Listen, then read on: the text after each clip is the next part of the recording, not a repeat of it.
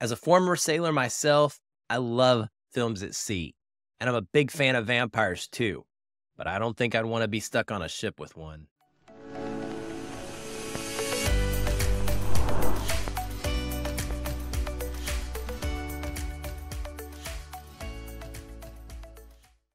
Welcome everyone to FF Plus, your outlet for reviews that are simple, short, and spoiler-free. I'm your host, Aaron White, and I am really excited to talk to you about a movie that I've been looking forward to most of this summer. The film is The Last Voyage of the Demeter from Universal Pictures. It stars Corey Hawkins, Aisling Franciosi, David Dastmalchian, Javier Botet, Liam Cunningham, and Woody Norman. It is directed by Andre Overdahl, written by Bragi Schutt Jr. and Zach Olkiewicz, and it is based on The Captain's Log, a chapter from the 1987 novel Bram Stoker's Dracula. Cinematography is from Roman Osen, music is by Bear McCreary, and it is edited by Patrick Larsgaard. It runs 118 minutes and is rated R for bloody violence. What's it about? A crew sailing from Carpathia to England find that they are carrying very dangerous cargo.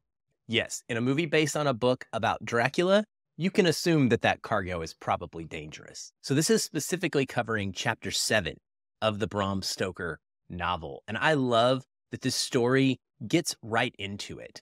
We see the wreckage of the Demeter, and we get a little bit of backstory telling us that the ship has sunk in the present, or shipwrecked, I should say.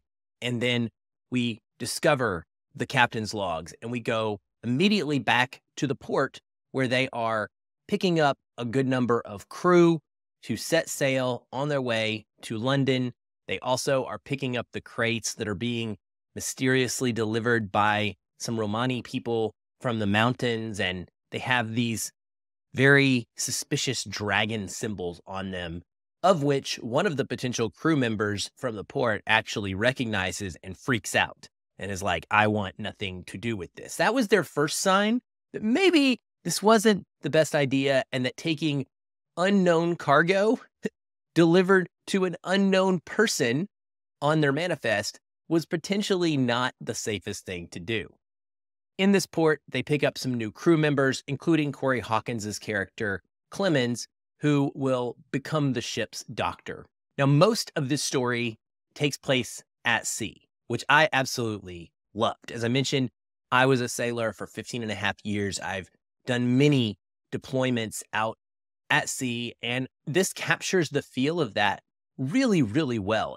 I'm always aching for more naval-based films, and I think that this understands what it's like to be part of a ship's crew. It includes things like the importance of standing watch at night to make sure that the ship is staying on course and not running into anything. The dangerous way that people in the late 1800s and before had to climb the mast to unfurl the sails. No, thank you. That is something that I personally am just really glad that I've never had to do in my life. The limited food supplies and what it would be like if you lost your ability to make food and what you would do in the absence of that. The feeling of being stuck with nowhere to go. You can go forward, you can go aft, but you are ultimately confined to this singular moving space, and you are at the mercy of what is happening on that ship. And then even the ways of communicating back then on a ship, of using a series of knocks on the ship's hull in order to send a message to people at other parts of the vessel. The production design for the Demeter itself was just fantastic. A humongous standout in this film. It was enhanced by an incredibly strong sound design core and Bear McCreary's very eerie and evocative score. If there's one major strength that impressed me the most about this whole movie, I would say it's Overdahl's ability to create an atmosphere. The ship looks amazing, and the whole movie just maintains a consistent tone of dread mixed with this impossible situation and this feeling of being stuck out at sea. And I really vibed with it. Plot-wise, there's really not that many surprises because this sticks to the book meaning most people know how it's going to end. There is some room here for creatively imagining just how Dracula got loose on the ship and was able to torment the crew. I feel like they accomplished this to a satisfactory level, but there's nothing quite memorable that occurs. None of the deaths are shocking enough in the way that they stayed with me overnight, specifically. And that might be a little bit of an area where this could have been improved. I did enjoy the characters, though. The addition of a young grandson to this crew. He is the captain's grandson named Toby, and that was a particularly impactful emotional choice based on what ends up transpiring for this character over the course of the vessel's journey. And even the fact that they clearly were going to kill off many of the crew members that were picked up in the port and just kind of added to the ship at the last minute, I thought that they were treated with a dignity as humans worthy of being mourned. And they weren't just murdered off by this vicious unseen force and used as food in a way that the audience was not supposed to feel sorry for them. We definitely, I think, wished that no one would have perished. There's different personality types within these crew members. There's the more rambunctious ones, there's the more outspoken ones, there's the more superstitious ones. And so you may not necessarily agree with everybody's attitude and the way that they act at all times, but they all were contributing members to this crew in a fair way and didn't deserve their fates. The main characters and the biggest name actors in the film, though, were definitely the higher point. Casting Liam Cunningham, Sir Davos Seaworth himself from Game of Thrones, as the captain, it may feel kind of like typecasting, but it's simply a perfect choice. He nails the look and demeanor perfectly, and his voice sounds incredible when doing some narrating of the captain's log at various points throughout the movie. I honestly wanted more of that because his voice is just so deep and so soothing, and it just sounds awesome. Corey Hawkins is also really wonderful as the ship's doctor and primary protagonist.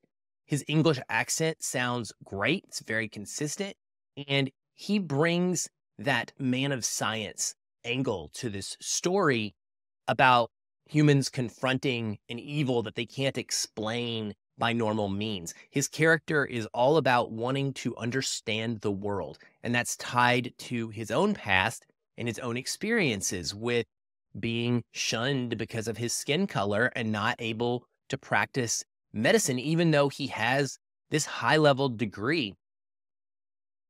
I really enjoyed this backstory and the setup, and while it doesn't particularly develop a ton of his character, I think the film ultimately leaves it open for doing more of that in what could make for a really awesome sequel. And I would love to spend more time with Clemens and get to know him and how this experience changes his life. The other standout for me was David Dastmalchian as Wojciech, the first mate. Between this movie and Oppenheimer, I gotta say, I've become a fan. This man can really act. He has a really strong range that I don't think I quite knew before. He usually gets typecast as well as just the guy that looks kind of weird, but I think his role here was pretty powerful. Honestly, he is in line to take over the Demeter once the captain is going to ultimately retire, and that influences his ability to make good decisions sometimes about what the crew should do in this harrowing situation. And then Aisling Franciosi is solid as well. Also, someone who was previously on Game of Thrones, but her standout performance came in a movie called The Nightingale. She is Anna, and a Romani stowaway that is found in the hold of the crew. And she's incredibly important to the story and to helping the crew eventually understand what is happening to them. Unfortunately, I thought that her character was a little underserved, narratively speaking, and I was left wanting more from her. And this is despite a highly dramatic moment of very deserved agency where she gets to make a big choice that is effective But in the big scheme of things, I felt like we could have done more with her than what was accomplished. As for Dracula himself, or himself, this isn't one of those sexy and sinister vampires that so many films like to use. This is a purely monstrous, supernatural evil.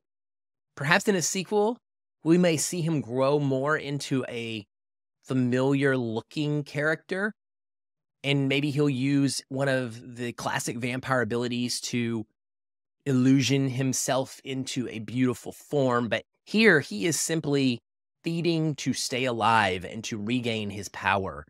And usually when we see him, it is lurking in and striking from the shadows. I talked with a friend after the movie who was a big horror fan, and he said that he wished they'd gone a little more heavy on scares and creative kills. And I can completely understand where he's coming from, and especially agree with the latter, that the death scenes, as I mentioned before, are nothing that stuck with me as particularly interesting.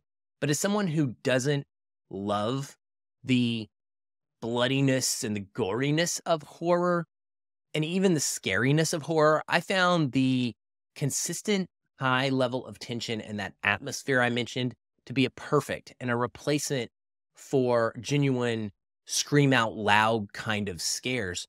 There is definitely some gore, but it's usually very brief, and it's just that ever present dread from seeing Dracula's bat-like fanged body hiding in a corner or flying around in a heavy fog that kept me on edge and worried for the crew. As I've reflected on this, I have to admit that the story is very lean, and that is precisely something I love about it. It may not be for you, other than a few conversations between characters that allude to the ideas of religion versus science when it comes to facing off against the unknown.